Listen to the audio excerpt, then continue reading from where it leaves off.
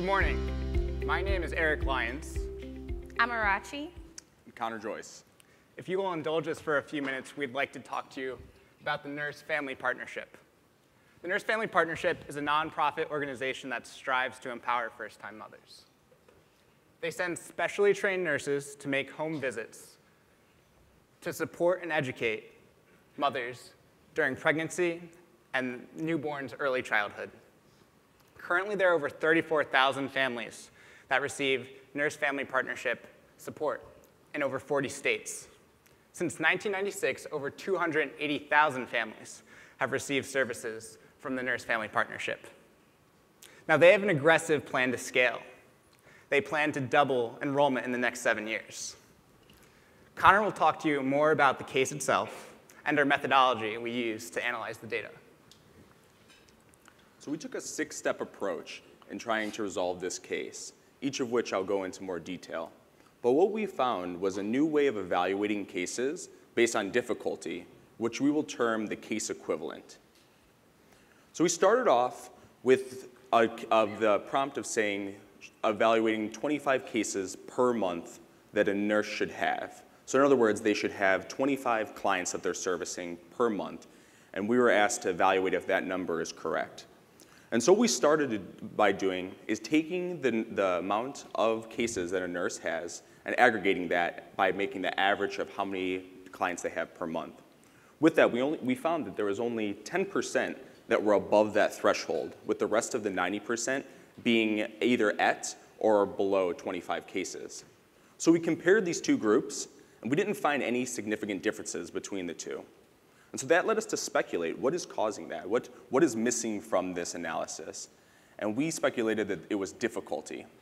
That one client may have a nurse, or one nurse may have a client that is constantly in need of help, has little education and no employment, and is really concerned about their pregnancy. But on the other hand, you'll have a nurse who has a client that she only has to visit once or twice. It's someone who's gainfully employed and has a bachelor's degree, but is just looking for a little bit of extra assistance in their household. And so there was no way of capturing that difficulty in this analysis, and so we set out to devise a way to do that. And the approach that we took was to build a risk and an outcome indicator. The outcome is whether or not the case was successful, and the risk is how likely is it to have a negative outcome. To build the outcome variable, we used a mixture of pre-identified characteristics that the Nurse-Family Partnership had shown us, mixed with a series of cluster analyses that we ran and took the results from. The final outcome was a mixture of both positive outcomes, such as initiating breastfeeding, and negative outcomes, such as if a child wound up being born premature or in the critical care unit. So now we had a way of evaluating if a case was successful or not. So we clustered the cases based on this outcome variable, and then assessed the risk variables that led to whether or not it was a good case. And again, we were left with variables that both were either risk indicators, such as if the parent was abusing substances, or risk mitigators, such as if the parent identified that there was a need for food in their family, but then went out and found food stamps or other sort of food assistance. So we were left again with these two variables, risk, which showed how likely of a negative case, and then actually being able to assess if it was a negative or positive outcome. But that wasn't all of it. We knew that there were some variables that were missing. And so we set out and ran multiple different analyses to try to find what other mediating variables there were. And the first one that we found was phase. As you can see by this graph, a plurality of the risk falls in the pregnancy phase, followed by infancy, followed by toddlerhood. Now, it's not that significant of an effect, which we'll show later in the numbers, but there was still a big enough effect that we wanted to include it. The second mediating variable was site. And so we started by looking at the different states, and we found that states like Alaska have a much higher risk than states like Florida and Alabama. And so we dove further into those states, and we found even more diversity among the sites within it. And this is because of factors like how frequently that the nurses meet with supervisors, what is the level of turnover at those sites, and so we knew there was something there. And so we built two formulas to be able to add weights to those, which will be included in our final equation. So you can see, as I said, the phase wasn't that big of an effect, but it was enough where we wanted to include it. Where agency actually did have a much more significant effect, where the sites that had the highest turnover and the least amount of supervisor meetings had some of the highest levels of risk. We also went back to the original risk equation, and we added weights behind that, which had the biggest weights because it was our main way of gauging difficulty. And that yielded our final way of evaluating risk, which was the risk, or of difficulty, which was risk times phase times the agency. And it could either be the lowest risk was 0.95 for those easiest cases, and the highest level of difficulty was 1.6. So we ran that analysis on all of our cases, and then we were able to re-aggregate the data so we could have case equivalent by month, by nurse. So we could see that new way of evaluating those cases. And then we ran a critical point analysis to see at what point does the case equivalent threshold pass where the outcomes plummet. And we found that to be 26.